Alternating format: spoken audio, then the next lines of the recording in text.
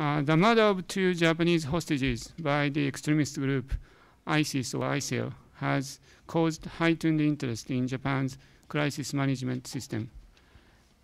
It is a great honor to invite today Mr. Kuni Miyake, Canon Institute of Global Studies Research Director and Foreign Policy Institute President.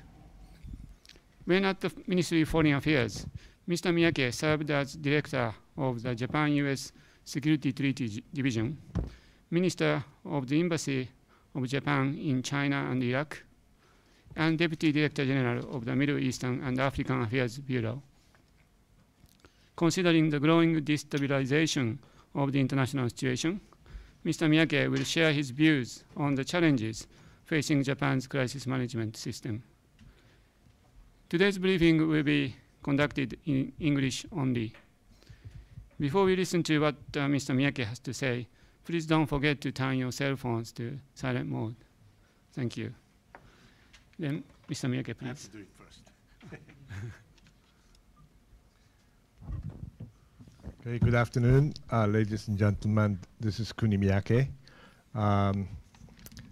Today I talk about not Japan's crisis management. I'm talking about my own view on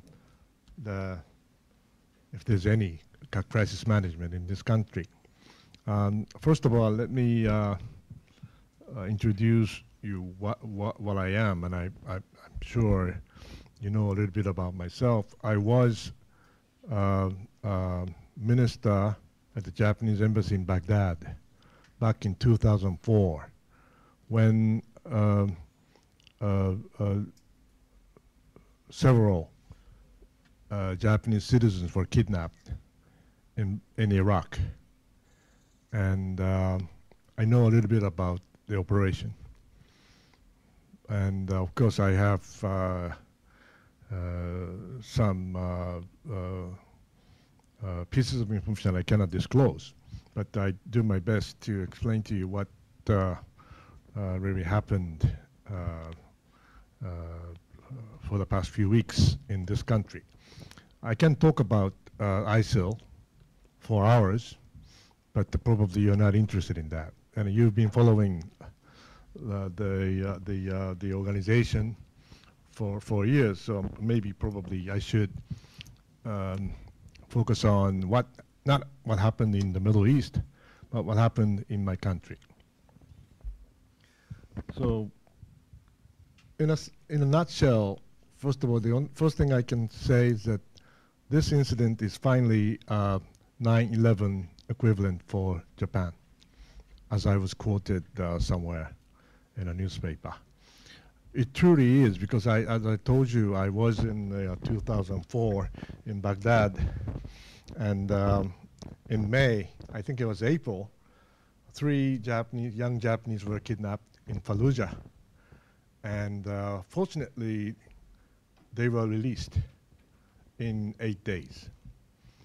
I was coincidentally in Tokyo, and I went to Jordan, where we established the what they call frontline sort of headquarters or whatever the Japanese government operations.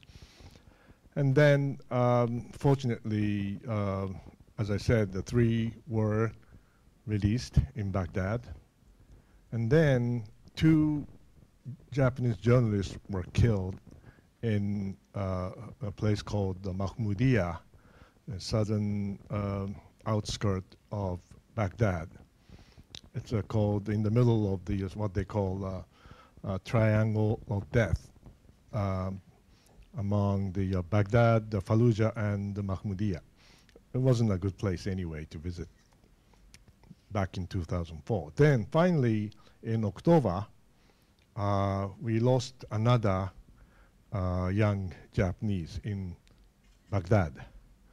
His name is Mr. Koda, Shosei Koda, and who was kidnapped and beheaded by the organization called at that time, if my memory is correct, Al-Qaeda in Rafadain. Rafadain means 2 great rivers in Arabic. And his death was videotaped. And I was Deputy Director General at the Japanese Foreign Ministry for Middle Eastern Affairs, and I was the person who briefed the then Chief Cabinet Secretary on the video that morning. So I vividly still remember. So the point is this. It was the 9/11 for Japan back in 2004. Why? Because Japan was targeted, intentionally targeted, and its citizens was kidnapped and beheaded, as it happened in January. So people say, well, Japan became a target for the first time. Oh, Abe did this, Abe did that. Oh my God, that's not the case. Japan has been the target of Al-Qaeda and its outsprings, I would say, or derivatives, including the ISIL, for more than a decade. Osama bin Laden talked about Japan as early as in 2001 as part of the crusade. So it was, the October 2004 incident was, or should have been, a wake-up call. But we didn't wake up. Why? Because at that time, I vividly remember those three Japanese young people came back, released, came back, and they faced very strong criticism that, okay, you are idiots, you went there, it's a dangerous place, it's your own responsibility. So, but that was the famous last word which really ended the discussion. The discussion we really needed at that time. It's a discussion about how we could better save the lives of the Japanese citizens abroad, because we were already targeted in 2004. So that argument, that criticism of your own responsibility really killed the discussion, discontinued the discussion, unfortunately. So we didn't wake up, and a decade had passed. And in Algeria, 2013, we were targeted again. Then we lost 10 lives of the Japanese citizens. But we didn't wake up. It was about the Japanese corporations' crisis management issue. But it's not. Japan wasn't the target. So this was the first time. Oh my God, it's not the case. Unfortunately, we should have waken up in 2004, which we didn't. And we didn't in 2013. And finally, this is a wake-up call, and we woke up. And this is a real 9/11 for us. It happened, a similar 9/11 happened to France 2 weeks earlier. So this is the case. We are facing the same kind of entity which was born as early as in 2004. It was right after the Iraq War. And I can talk about ISIL a lot, and this is not Islam. This is much more Iraqi than Islam. But I can go into details if you have some questions about it. I'm not going into details about the nature of ISIL, but rather I'd like to talk about our crisis management system. So I was puzzled a few weeks ago that when we witnessed a similar kind of criticism, that two guys went to Syria, which is one of the most dangerous places on the earth. So why did they go there? Serve them right. It was their own responsibility. That was not as loud as, that kind of criticism was not as loud as in 2004. But still there were some criticisms. But more, another kind of criticism is Abe did it all. it was Abe's fault. Why he went there, and why he did make a speech, deliver a speech in Cairo, and why did he use the word fight ISIL? And I said, give me a break. See, it's a domestic politics, and I understand that. But based on my experience, empirically speaking, first of all, the two unfortunate Japanese citizens were taken hostage as early as in August last year. And of course, there's a huge terror industry which is going on in that part of the world. You have kidnappers, you have movers, you have keepers, you have sellers, there's a market. Then of course, they all end up in the ISIL or ISIS. So I don't know who took them. I don't know who sold them to ISIL, but it was a matter of time. So they had ample time before they prepare their tactics, I would say, which would start sometime in January. Abe was going there, and he will visit Israel. Oh, there's a golden opportunity to take advantage of. So, unfortunately, it's so difficult. I have to be very careful in saying this, but I was shocked when I saw the video on the 20th of January, because those two Japanese citizens were dressed in orange, and that is not a good news. I knew that. There's only one exception to the rule, that those who were in orange may not return. There's only one exception so far. The British journalist who, I would say, I don't want to criticize him because he has to survive. But he's now helping ISIL for good reasons, probably. I don't know.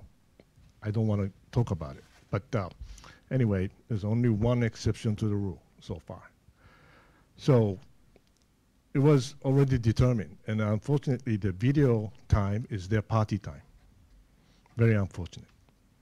So they knew what's going to happen, and they were determined to do it, and they did it as probably planned in advance.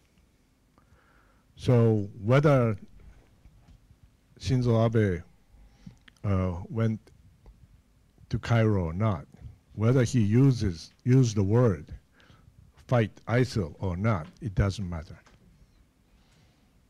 That was my assessment. You may have some questions, and I'm ready to answer your questions later. The FPC asked me to finish my presentation within 30 minutes and take as many questions as possible. So I would do that. So, but having said that, I don't like the criticism of Abe's responsibility or the criticism of their own responsibility. Neither of them is relevant to this tragedy. I would say it's time for us to start thinking about unthinkables, because terrorism is globalized, is being globalized. It's not the product of one corner or one sector or segment of the Middle East anymore. The hatred and whatever violence or they have in one part of the Middle East is now shared by potential terrorists all over the world simultaneously, and sometimes amplified. Not only shared, but amplified by those people. So there's no sanctuary for us anymore. And we should have reached that conclusion 11 years ago. But it's not too late for us to reconsider our measures to help us to save or protect the lives and properties of the Japanese citizens abroad and at home. You never know. So this is my conclusion, and unfortunately, our crisis management system, if there's any, is still in the process of improvement. And I can show you two slides. This is the old national security or crisis management system. As you see, there's a prime minister, and then you have a chief cabinet secretary and 2 deputies. And in the past, until 2 years ago, there's only 1 crisis management officer in the prime minister's office. He's a police guy, and he is in charge of the crisis management. And Intel services will help him. But what about the national security policy? Now, people don't understand. I'm sure you do, but people often don't miss the point. I mean, the difference between crisis management and national security policies. See, in the past, Ministry A briefs the Prime Minister directly, independently, without coordinating with any other ministries or agencies. Okay, if I were the Prime Minister, all of a sudden I got a briefing, I say, oh my God, I have to make a decision, sometimes on the spot.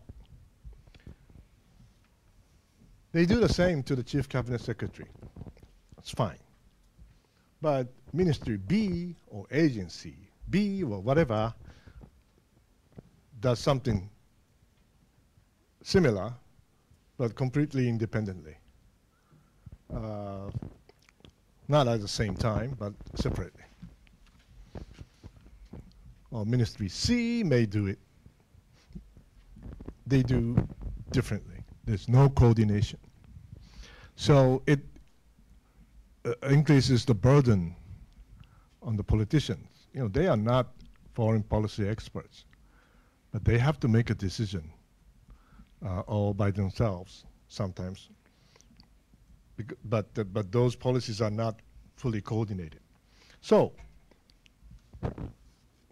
now we have a National Security Council and National Security Secretariat. So crisis management is not foreign policy. Crisis management is damage control in a nutshell. It's a logistical thing. It's a master's, of course, work of law enforcement, logistical arrangements to minimize the damage. This is the crisis management in my view. Has nothing to do with NSC. National Security Council, the national security policy, is the combination of important foreign and defense policies. And policy making, planning, coordination, and implementation. This is the National Security Council. So I was surprised to hear, and I don't remember who said this, okay, we have 2 hostages, Japanese. Okay, we need NSC. I said, why? We don't need NSC. First we need is the crisis manager. He has to analyze the situation and do his best to protect the lives of the hostage or minimize the danger to them. So these are 2 different functions, and don't mix it up. Mixing up means you get confused. Then other people in this country are still confused about the role of the NSC or crisis manager and the role of the intelligence services. They have no idea because we don't have a real intelligence service, external intelligence service. Intelligence services are producers of intelligence. And National Security Council or the crisis manager are consumers of intelligence. So, intelligence people do not discuss policies. And National Security Council people make policies based on their own analysis of the pieces of intelligence they got from the intelligence services. So if you know, these three entities are all different. They have different functions and different responsibilities. So unfortunately, in this country, still, even the journalists don't understand the difference among the three. That's why the issues are so confusing these days. So some people say, okay, this is the hostage, Japanese hostage issue in the Middle East. Okay, so we need to use self-defense forces to rescue them. This is it the part of the expanded role of the armed forces, Japanese armed forces, to wage a war or act of self-defense? This is nonsense to me. Okay, basically what we are working on is law enforcement, policing issues when it comes to the protection of Japanese lives abroad. Unless we go to war. We don't go to war. We just rescue them. And we just want to protect the lives of the Japanese citizens abroad, as we do domestically.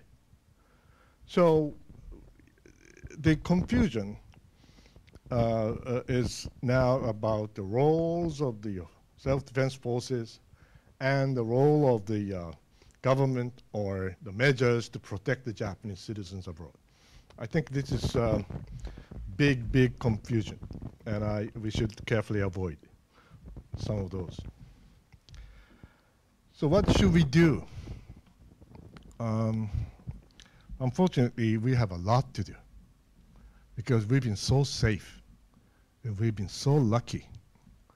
We were surrounded by waters, so it's much easier to protect ourselves against the potential enemies or terrorists or attackers or kidnappers.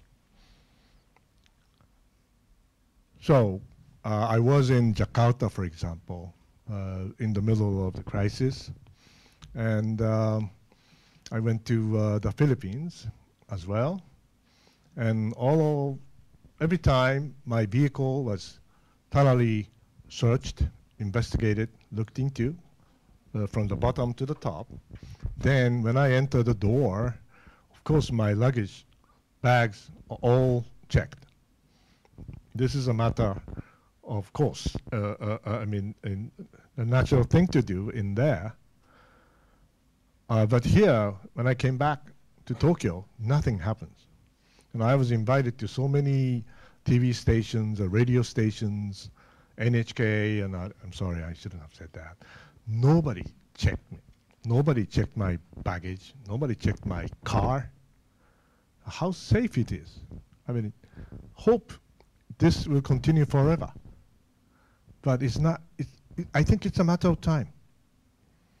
You know, because we have some Muslims. You know how many Muslims we have in this country? I'm not demonizing Muslims at all. On the contrary, there are about 100,000 Muslims in this country already. And many of them, or I'm saying most of them, are good Muslims.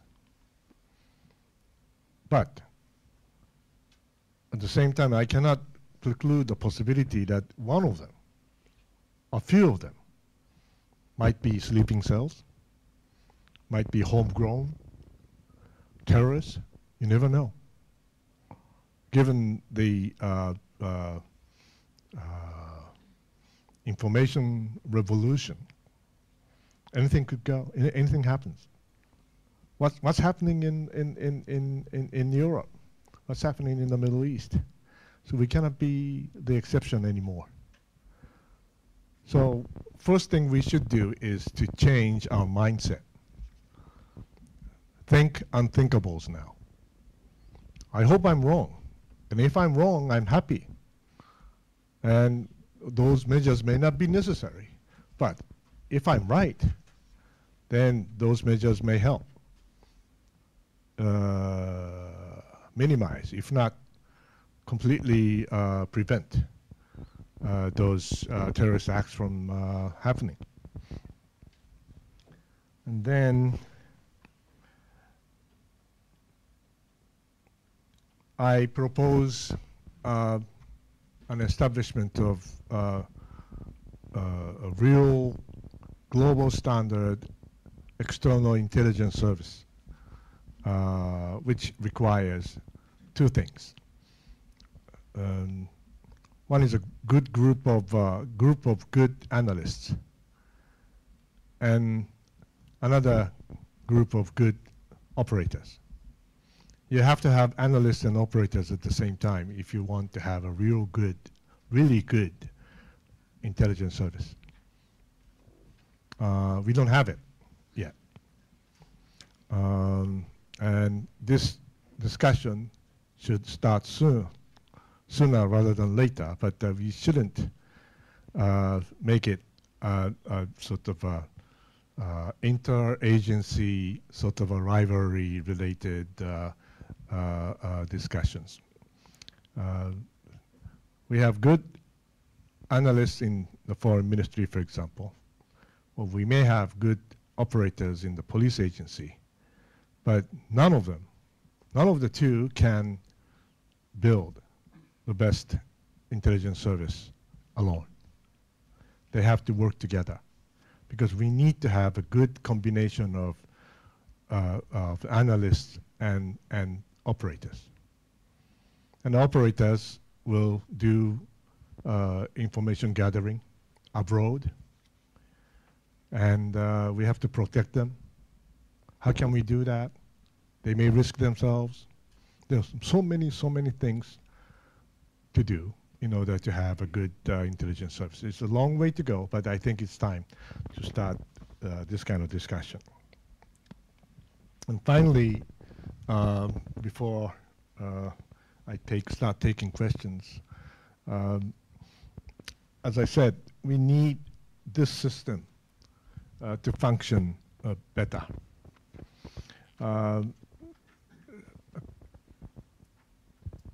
My experience for the past few weeks tells me that probably there's still a confusion even inside the Japanese government, for good reasons, because this is not a perfect case for crisis management or protection of the Japanese citizens. It's also related to international security environment, especially in the Middle East. The ISIL or ISIS is part of the international politics, unfortunately. So, of course, the National Security Council should be involved. But who takes the lead and who is responsible for what? That should be carefully looked into and carefully defined. Otherwise, this case, unfortunately, we lost 2 lives, but this is not the end. This is the beginning.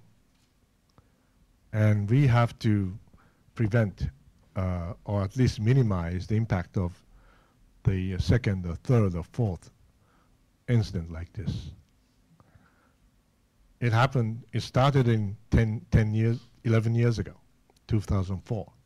That means that will continue, no matter under what name they call themselves. It will go on, unfortunately. So finally,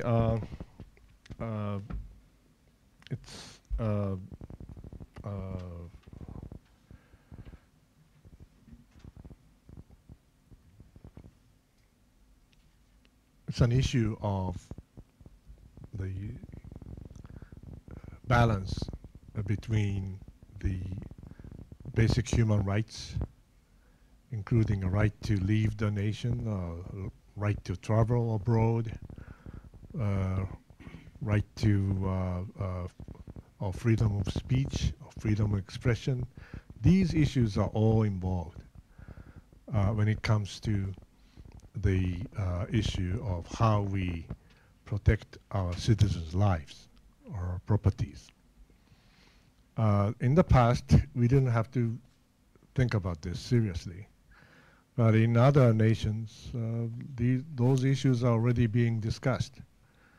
And it's so difficult to maintain the balance between the two.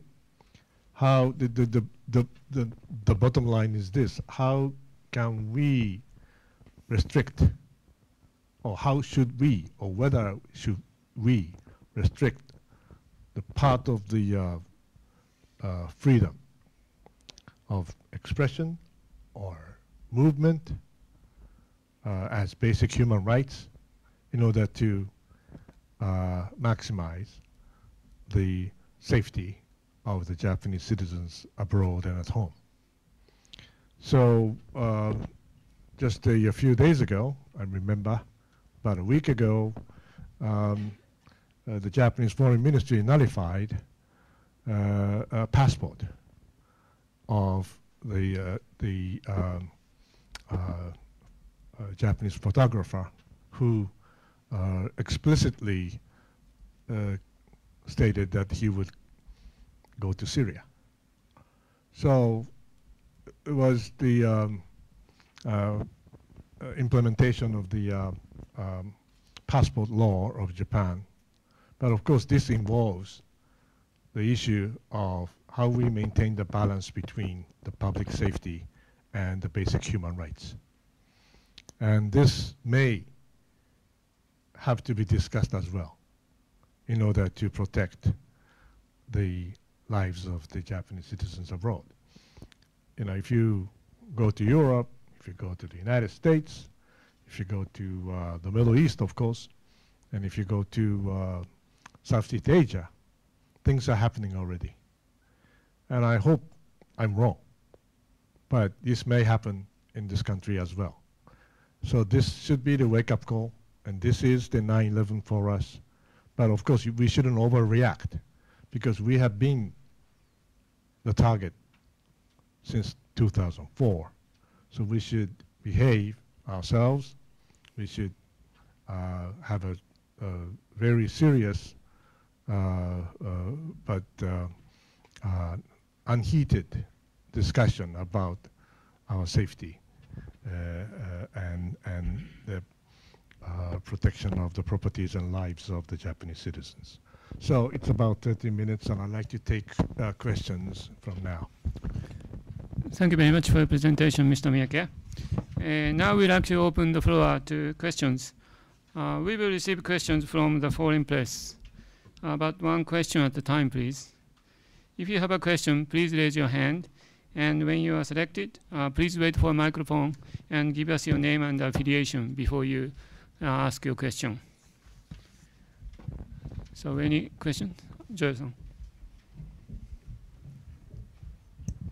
Jean Lejean from BFM TV and RTL from France. Thank you for your presentation. You say it's 9/11 for Japan, and I would like to ask you, isn't it used as 9/11 by Japan? Isn't it used as a 9/11 by Japan to formulate new policies? And as you talk about, for example, analysts and operators, what manpower do you have to be able to cover such missions? Because so far it hasn't been very successful. You don't have many troops abroad, you don't have many diplomats abroad, especially in this region of Middle East or Africa compared to some other countries such as mine.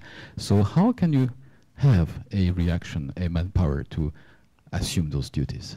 Are you talking about the external intelligence service, or yeah, when you talk about the analysts and operators that you need, that Japan has not to gather information? It takes a decade at least. It takes a decade to have a real professional intelligence services in any country. No, we don't have enough experts. Unfortunately, we are not a monotheistic world. So biblical or monotheistic teaching and situation is new to many Japanese. It takes a long, long time to train the operators and analysts as well about the Middle East. We have some 100 Arabic language officers in the Japanese Foreign Ministry, but they are diplomats. They're not necessarily analysts. Of course, the on-the-job training will make them, some of them, wonderful analysts. But basically, it takes at least a decade. Then it's not only that. If you recruit 100, I would say, analysts or future operators, I can say only 10% will pass the test in 10 years. See, because I'm talking about real professional intelligence service, not the imitation or not the kids toy. I'm talking about seriously. Then it takes decades, and we need many manpowers, and only a few, the best and brightest, will survive. But we have to take care of the rest in order to maintain the organization. And we need to have professionals at the top, which we don't have many. We have some, but not many. It's a collective sort of a human network of analysts and operators. And in one of the most dangerous circumstances on the earth. That's what I'm talking about. So of course, we don't have it. We have some people, but we need money, we need time, and we need talents to have those organizations like MI6 or CIA, or at that level. We need a lot of resources. Other questions?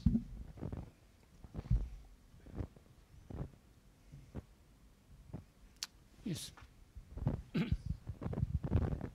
Hello, I'm Josiane Roussel from the Canadian Embassy. I would like to thank you for your presentation. I had a question. From my understanding of your presentation, you're very careful to separate. Excuse me. I'm sorry. Yes. I'd like to give a priority for foreign press people first. So later, maybe. I'm sorry. Any question from the press? Yes.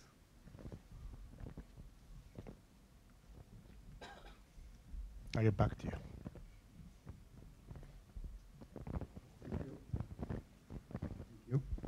Hello.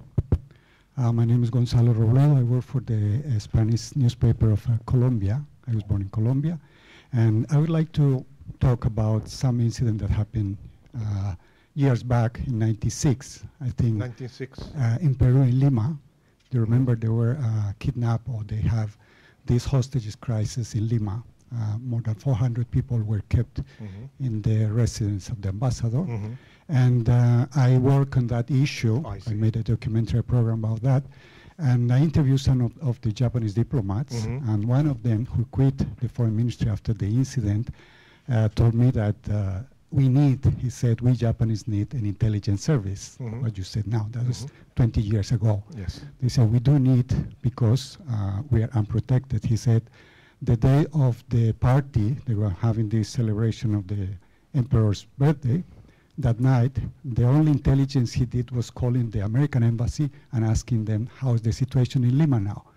And the American officer said, go ahead. Nothing is happening tonight, so it's good, you can go ahead with the party. And this was what happened after that. They were like about 3 months kept inside the embassy. So the wake-up call, I think, was long before. And I think if you're familiar with South America, there are many in my country, Colombia. More than 3 or 4 Japanese have been killed by the guerrillas. So the wake-up call is being like many times.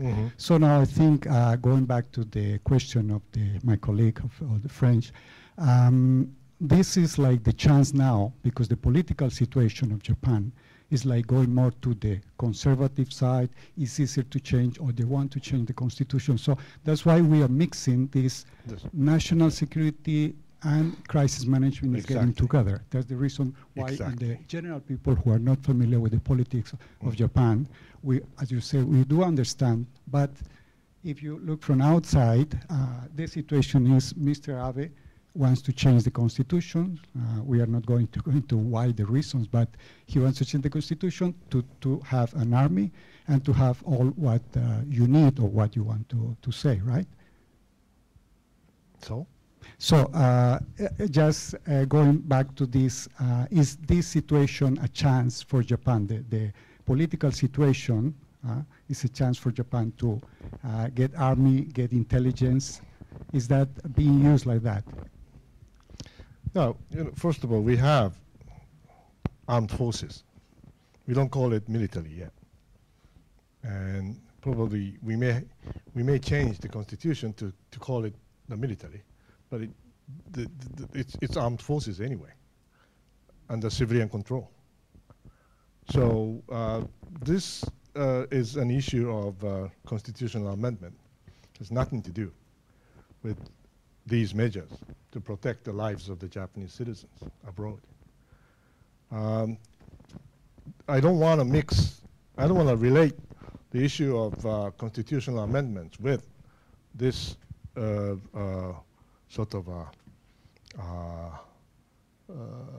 long-term sort of overdue homework to do. You know, I was in the North America Bureau when Saddam invaded Kuwait back in 1990, and that should have been a wake-up call again, but we didn't wake up.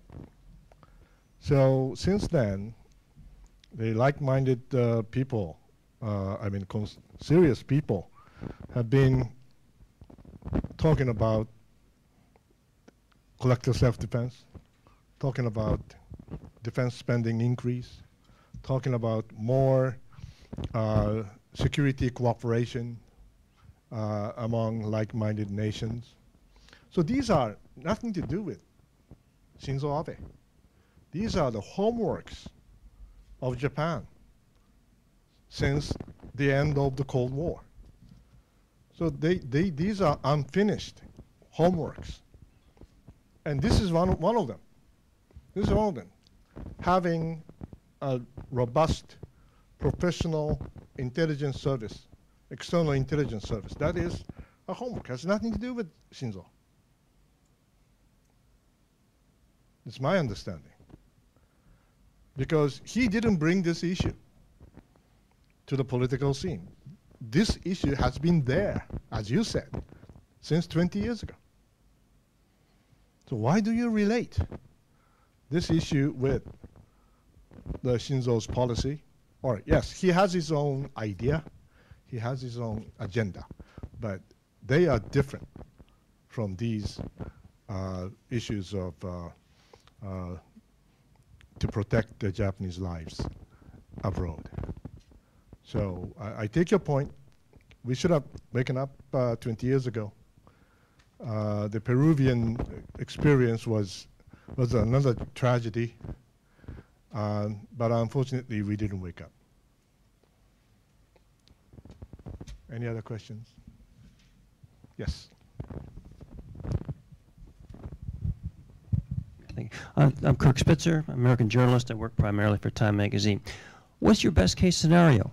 Do you think that Japan really will have this this serious discussion that you would like them to have? Do you think that will really happen?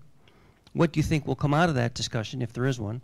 And what is the very best case that you could make of how this situation is resolved 2 years down the road, 5, 10? Tell us what the best case is. In the future? Yes. Well, no country has done perfectly well to this kind of issue.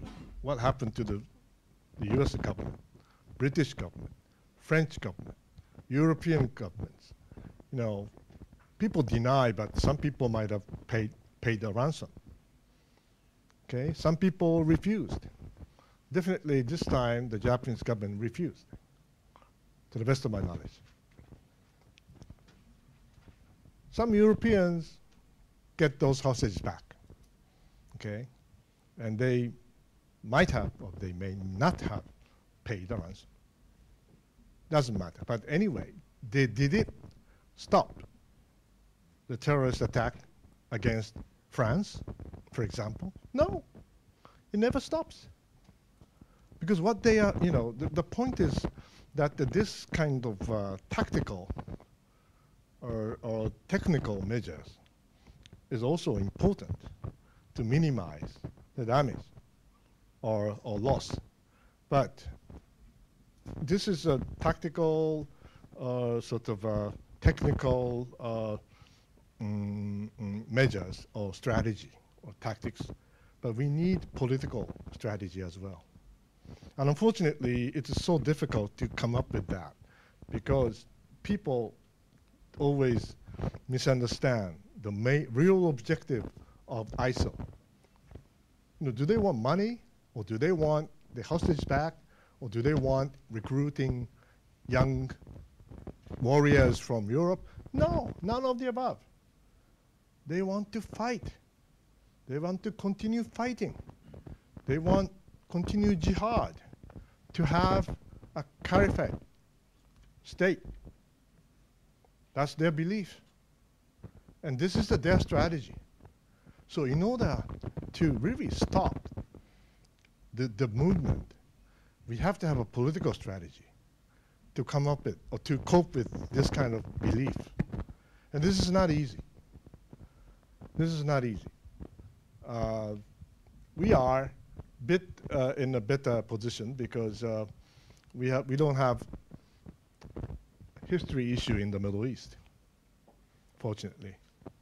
But it doesn't help a lot. We were not part of the crusade, but unfortunately, they are facing criticism from the whole international community, which Japan is part of it.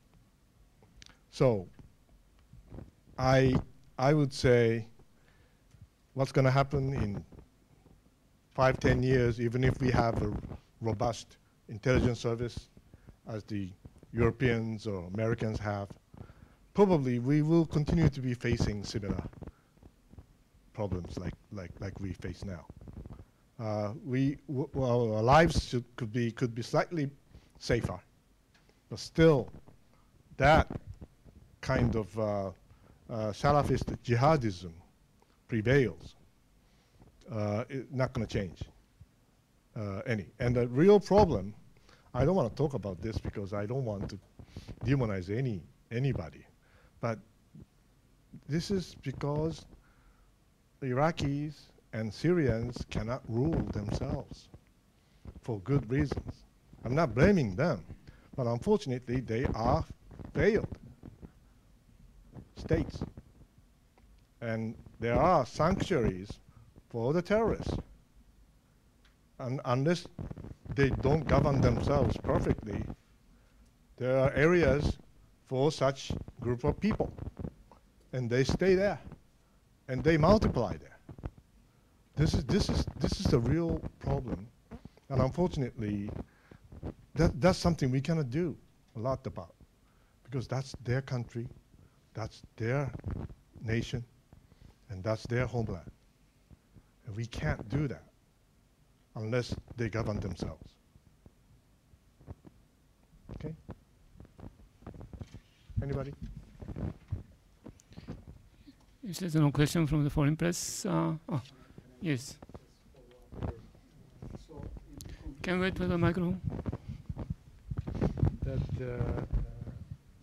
There is an intelligence service, right, in Japan? There is a CIA, Japanese CIA, something like?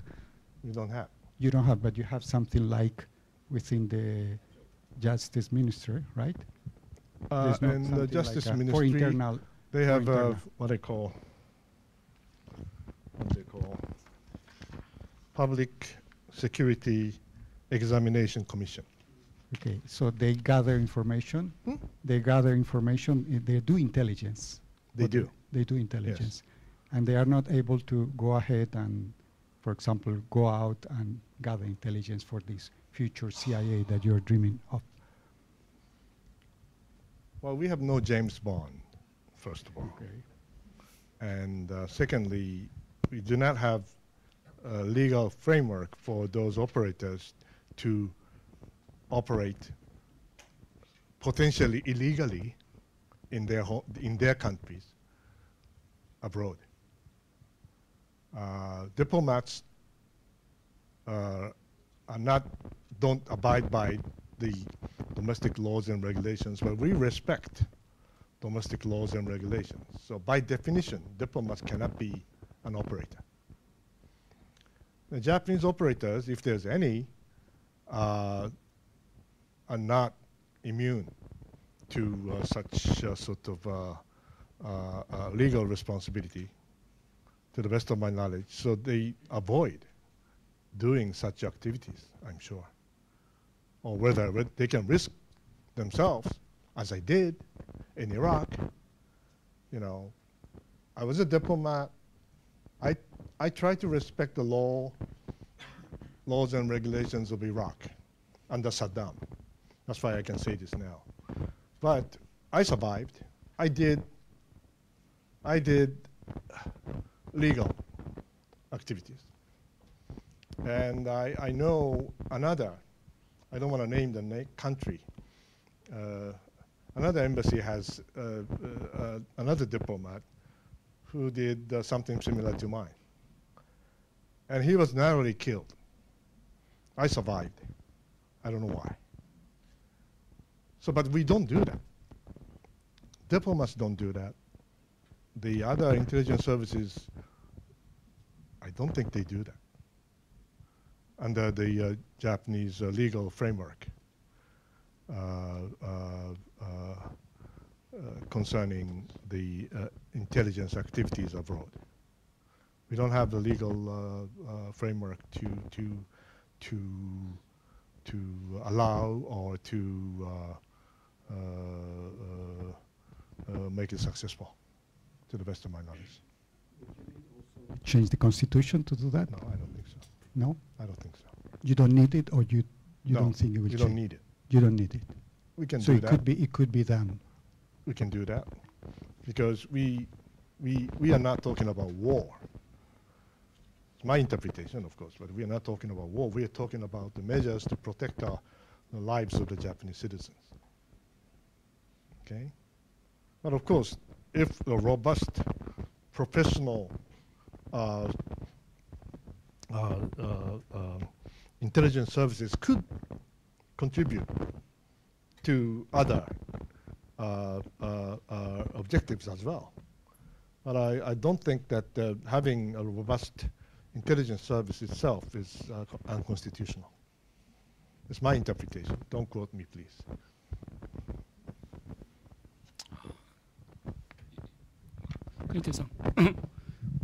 Yeah, Lejean again from French TV. One more quick question. Yes. What do you explain the silence since August last year? I remember I had, when Yuka was kidnapped, sorry, I had a lunch with one of the policymakers of Gaimusho and with an Arabic friend of mine, and we were trying to find out ways. And he seemed lost. And my question is, what did you do since August to try to have Yukawa saved? Are you talking about myself? Yeah, Are Japan, you talking about Japanese the Japanese authority. government? Yeah, your country. And if that's you're talking about the Japanese government, I do not know. I do not know.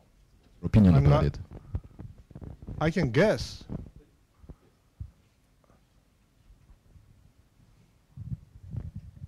Well, I don't want to guess, but then you won't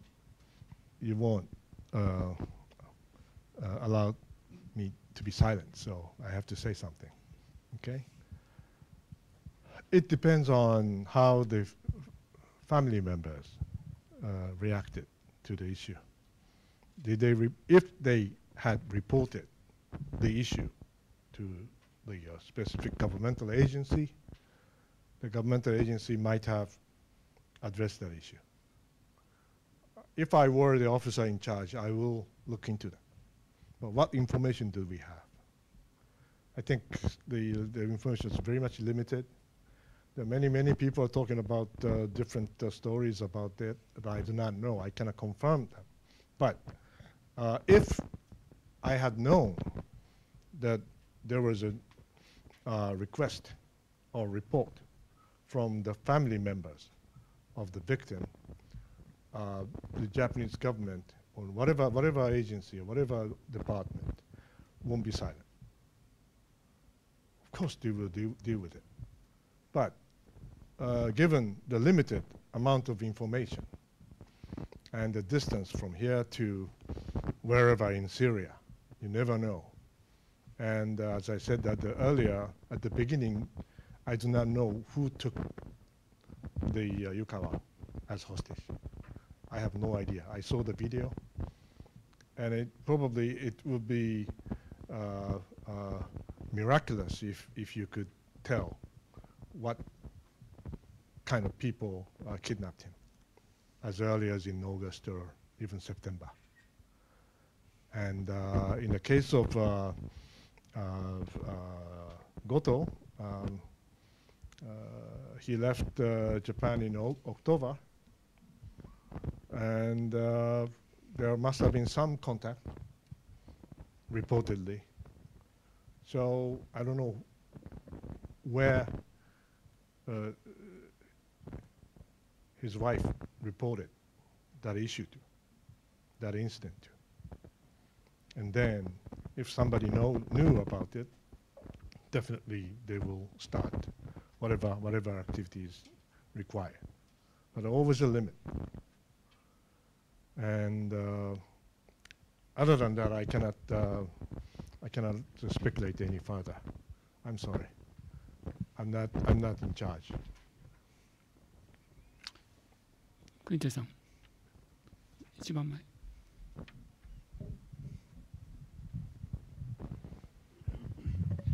Siegfried Niel, freelancer from Germany. What does the government do now? Do they have develop a kind of a crisis management or a kind of intelligence service? Or does the government only use the hostage crisis to follow his agenda in changing the constitution in paragraph 9 and to find a broader role for the government? I think your question itself is biased from the beginning. Yeah. This is not a fair, neutral question. And my answer is, of course, at this moment, information is limited, and Japanese government's ability to address this issue is limited. So the only thing I can say is to get more information as much as they can and do their best to prevent a second or third incident like this, period. Taking advantage of this issue for another purpose, that's a different question. Any other questions? Any other questions? If there's no question from the press members, I'd like to receive a question. And if it's an embassy, I have embassy. to ask the lady first. Apologies, wasn't my intention to steal on the priority. My question was related to the fact that you were careful to distinguish crisis management from foreign policy in that particular case. So I was wondering if I could have your thoughts on Minister Kishida's announcement on Tuesday of a three-pillar foreign policy related to the murder of Japanese hostages. Mr. Kishida's statement? Three-pillar foreign policy, which was announced on Tuesday, which was named regarding in clear link with the murder of Japanese hostages. Tri-pillar? Yes, foreign policy for the Middle East linked to the murder of hostages. Oh, he said that. I'm sorry, I'm not following. Apologies. I'm sorry. Well, you know, as I said, the bottom line is the lack of governance in some of the countries in the Middle East. So we will continue our best to help or contribute to the nation building or human resources building or humanitarian support for those people who suffer from those activities, as well as who suffer even since before. So this is a non-military contribution, and we will continue that. I don't think that, as somebody said, we should take advantage of this to justify whatever more robust activity in the Middle East. I think it's you know, I have been dealing with the Middle East for the past 37 years, and Middle East is not a place for Japan to use force. That's too dangerous, and it's not rewarding, you know, because our physical presence or existence won't be threatened because of the distance. It's not East Asia, or it's not in this part of the world. So we should have a different set of policies, of course. And we have no capability to do that, and we don't want to have that kind of capability anyway. You know the people there. If you use force and get involved in that kind of activities, they'll be endless. Look at the American US policy. Look at the French policy. They're all involved in militarily, and they never get out. We don't want to repeat that. Unless we have to protect lives of our citizens. We may have to transport some of them from one place to another. That's not a military engagement. It is a policing policy or measures. So we should stay away. Personally, I would stay away from military engagement in that part of the world. I think that's the best way to do it. Yes.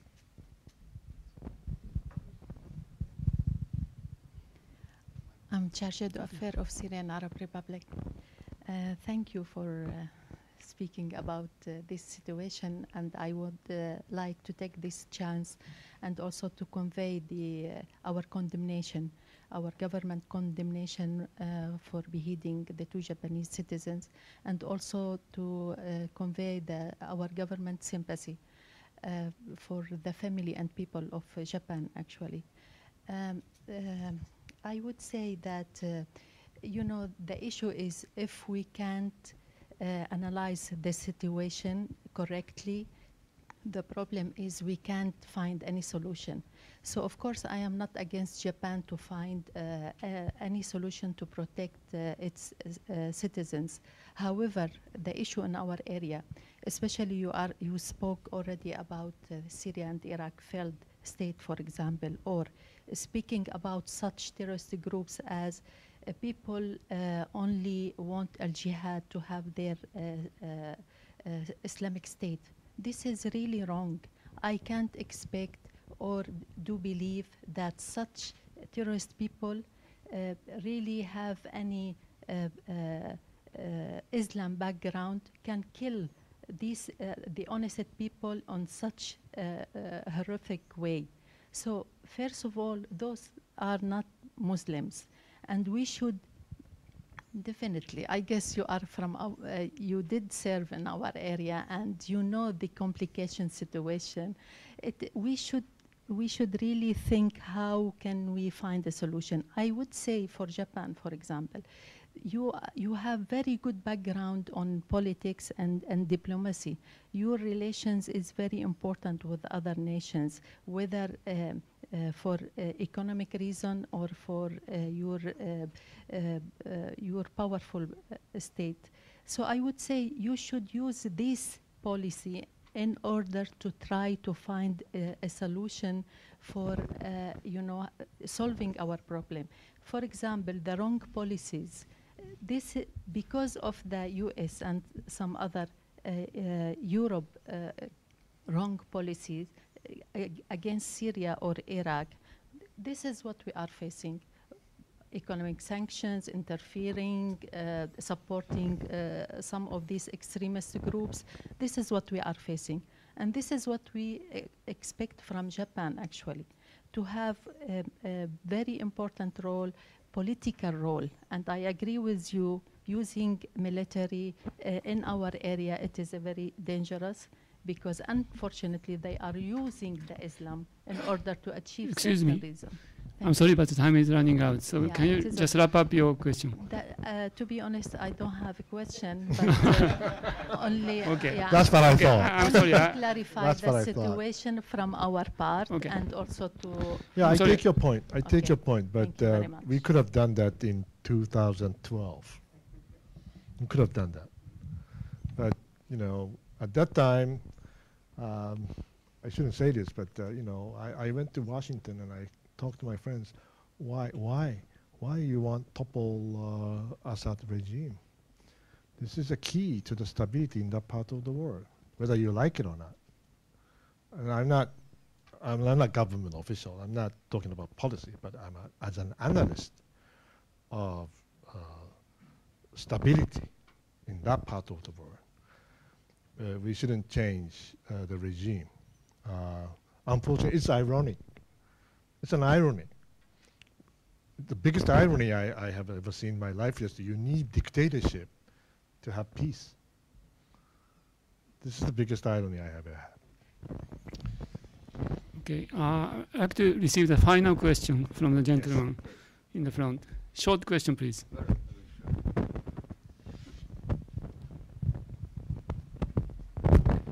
First of all, thank you very much, Ambassador of Belarus to Japan, and at the same time scientist. This way for me it was very interesting to consider all situation and activities. You are quite right, because it's quite necessary to coordinate efforts. But it concerns not only terrorism. Of course it concerns a lot of problems around the world nowadays, because all these problems are close connected to each other. It's not possible to divide terrorism against security, against warming and so on. This way, the main idea how it will be necessary to coordinate efforts, first of all, between big powers. Nowadays, they, of course, are trying to do something, but level is very weak. It's quite necessary to coordinate efforts practically, and for this it's necessary to have a world policy. What do you think about the possibility, how it will be possible to create such policy together, especially together with Japan? Thank you very much. Well, I take your point, a good question, but my answer is very pessimistic. You know, in looking back, the days of the Cold War was much more stable, peaceful, and the demise of the Soviet Union prevented, in a sense, the Cold War prevented the ugly European nationalism from resurrecting. And now the Cold War is gone, and all kinds of nasty, ugly, violent nationalisms in Europe are back. And something similar is happening in Asia as well. So we may miss those good old days of during the Cold War, because we are entering definitely a much more dangerous, unstable era of the human being. Probably this is more natural to us than the days in the Cold War. Thank you. Okay, I'm very sorry, but it's time to close today's briefing session. Thank you very much, Mr. Miyake. Thank you.